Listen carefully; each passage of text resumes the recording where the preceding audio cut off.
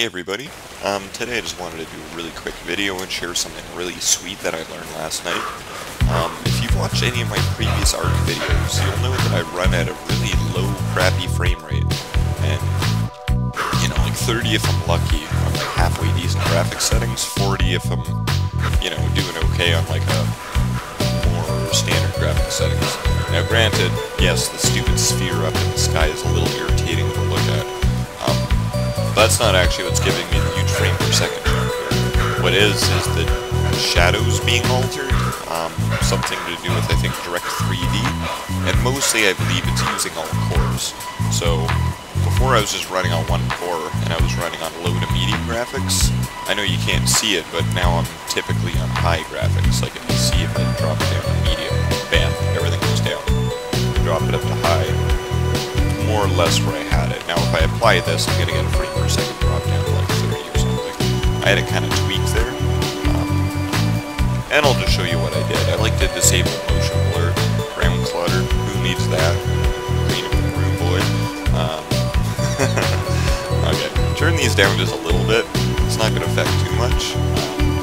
Okay, we've already got ourselves about 15 frames per second right there. And you don't have to toy with much.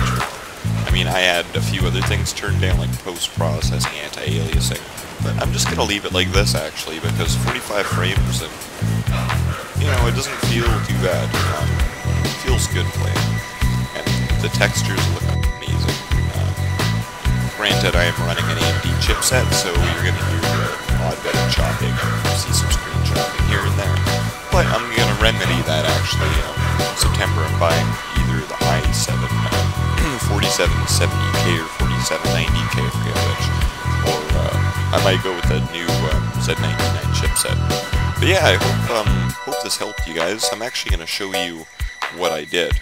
So, use all available cores. Now, if you're on Steam like I am, go to your Steam library. Mine just happens to be on the D drive.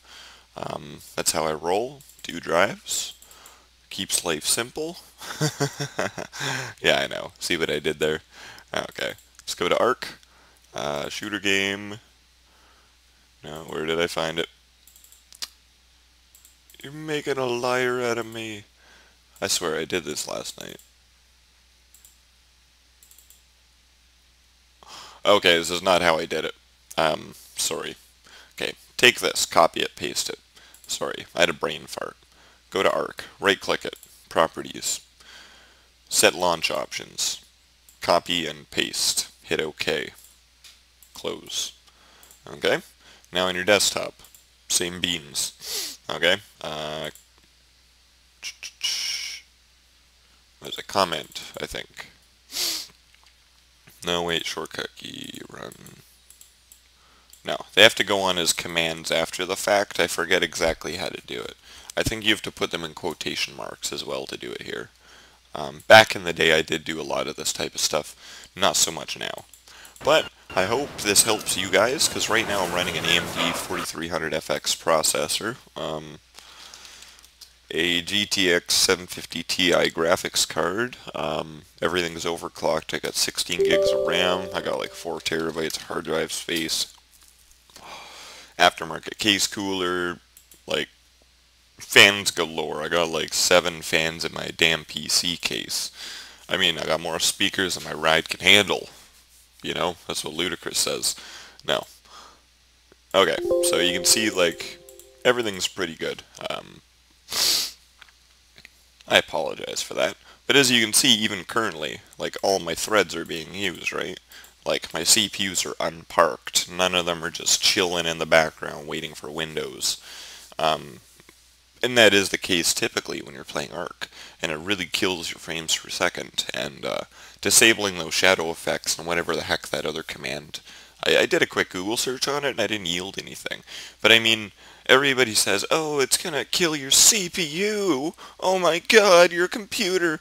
Well, guess what? Let's take a look here. My white box CPU came with the AMD 4300FX. Let's look that up on Amazon.ca. Oh, Newegg, there you go. I bet you it's $60. Now. Well, I'm on a mission to make a point now.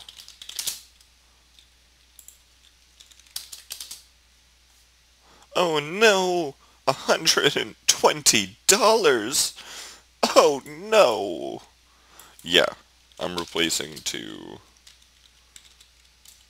I think it's 4790K. Nope.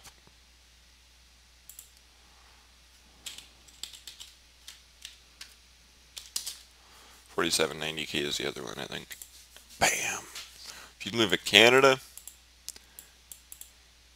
that's not the one. I wanted the 4 gigahertz one.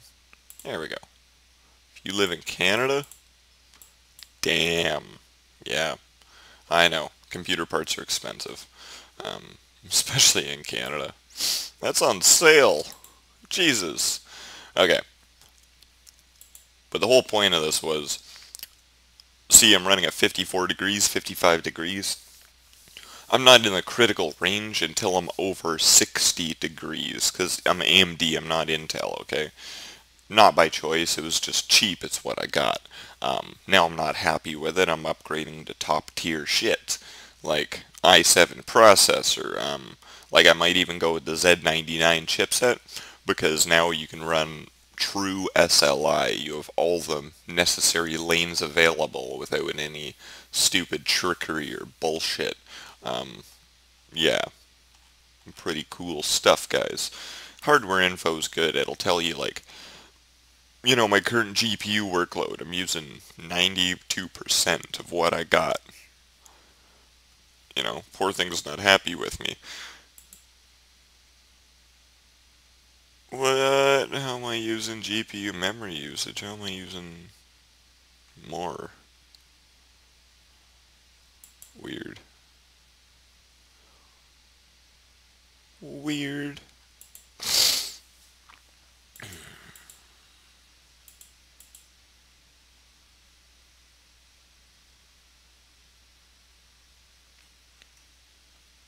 Yeah, but as far as as far as unperking the CPUs go, I don't believe it's going to do anything bad to my computer. Look at that, I'm running at like 6475 frames per second.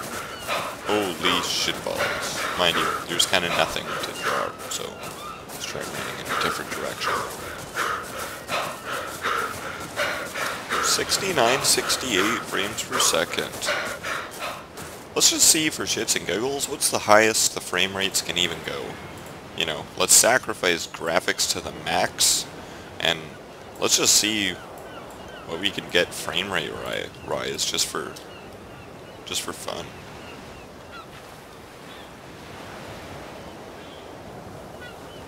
Oh yeah. Come on, baby. Drop that resolution down. What's up, ugly? Okay, I noticed my frames per second. Okay, it did spike to 93 there. Now if I look straight up at the sky, that's usually how you get your max frame per second in a game. 97! Boom. Now it's on low settings. Now for the same contradiction, the same comparison, I'm running a 2GB 750 Ti, and it does have the auxiliary power connector, and my CPU, if you didn't see, is overclocked quite a bit. So I'm not running just a typical plug-and-play setup, but I'm not running anything too special hardware-wise either. So, okay, I'm running at about 20 frames, 25 frames per second. Now, let's take a look at what could make this more livable if we're playing in Ultra. Like, what could we do to actually get Ultra to feel nice while you're playing it? Okay, first thing is get rid of that stupid blur effect. Okay. Let's see what our usages are here.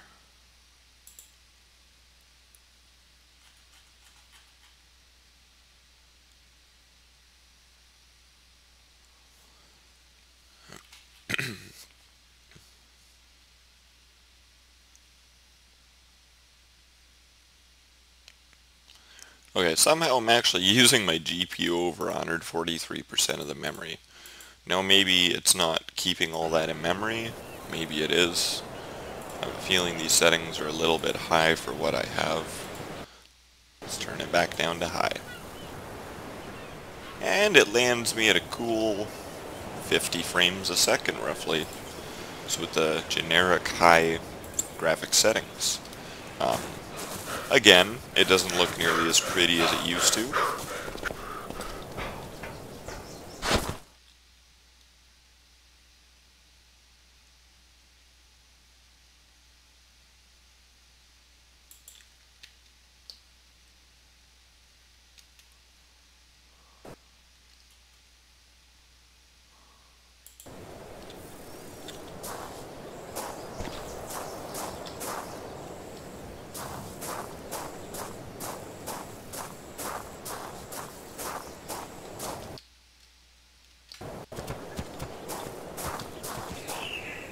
Cool, so I found a cave.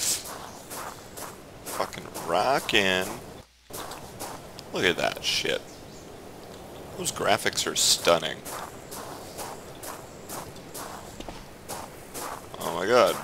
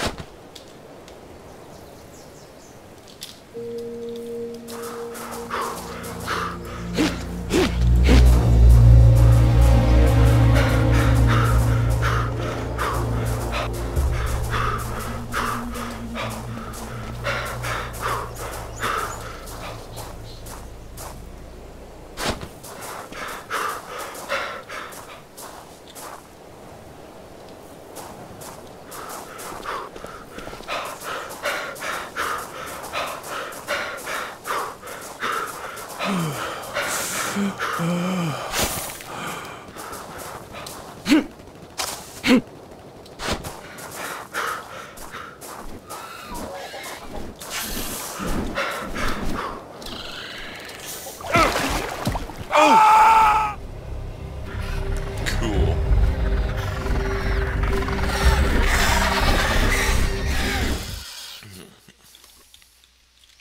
Well, that was kind of fun. Happy I made that video. I hope it helped you guys. Yeah, and I mean, I hope this helps you guys achieve a more acceptable frame rate, because when I first got this game with the very first hardware setup I had, I was running 13-15 frames per second. And that being said, they have done tons of optimizations. It's been great. They've been really working hard at it. They've been rolling new ones out pretty much every week for the past month, as far as I can tell. But this really is a game changer. Like, I went from sub 30 frames per second. Like, on this exact same graphic setting, I would have been getting 15 frames per second, like, unplayable. Look at that. 42 frames. Granted, I mean, you're sacrificing graphics. You can't have it all. You either need $1 million hardware, run everything 60, 120 frames per second on ultra fucking everything 4K resolution, or maybe you have a slightly more meager hardware setup like I do, where you don't have a 4K monitor, you have a 720p monitor. Maybe you're just displaying a 1400 by 900, and maybe you could do without some of the fancy shadowing and all that stuff that makes the game really look so beautiful. But, you know, until I drop about another $2,000 into my PC in 2 months coming here, I'm not going to have a machine that'll do it at 60 frames per second on ultra.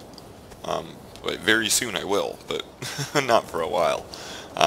Anyways, I hope you guys enjoyed. I hope you rate it. I hope you like. I hope you click on something at least. Comment, subscribe. Do whatever you want to do, Scotty P.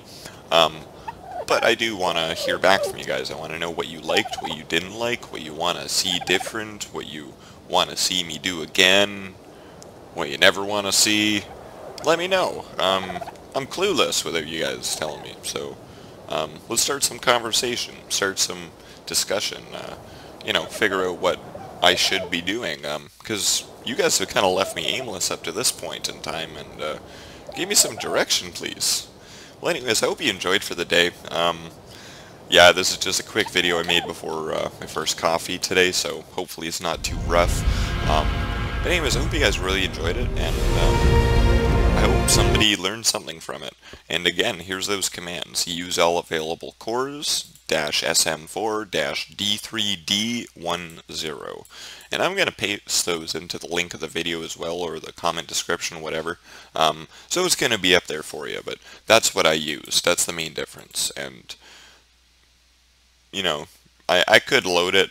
I don't think I'm going to bother, but trust me, take my word on it. If you're even on this video right now, you obviously have frame rate problems with ARK, so I don't think you need much convincing that I'm telling you the truth. And honestly, I'm more about being credible and honest than, you know, being sensationalist and getting a few views for a fake video. Anything you see on my channel, even if I have like a thumbnail of Zoidberg on a Left 4 Dead video. Now, that may not be a screenshot of me in the game, but it's a thumbnail of Zoidberg to catch attention. And now when you click on the video, what's that video about? The Zoidberg texture mod for Left 4 Dead 2. You know, there's no like real trickery. Like if you see a picture of Zoidberg on my video and you click on it, you are going to see Zoidberg in that video. And it's going to be like right away pretty much, at least in the first minute. You know, no trickery here, so hopefully that keeps you guys coming back. Anyways, Red Eye Gaming signing off. Have a good one. Take care and be safe, guys. Take it easy.